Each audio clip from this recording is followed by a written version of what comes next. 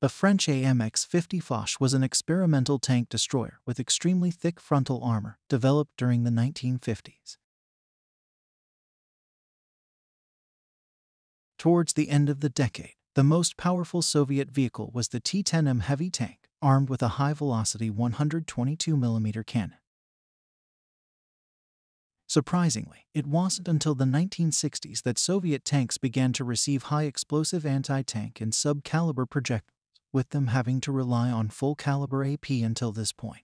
Even then, the frontal armor of the Foch would have been able to resist early armor-piercing fin-stabilized discarding sabot projectiles, with only heat warheads posing a threat. Ultimately, the Foch project was cancelled, with the French transitioning towards developing lighter and more conventional main battle tanks like the AMX-30.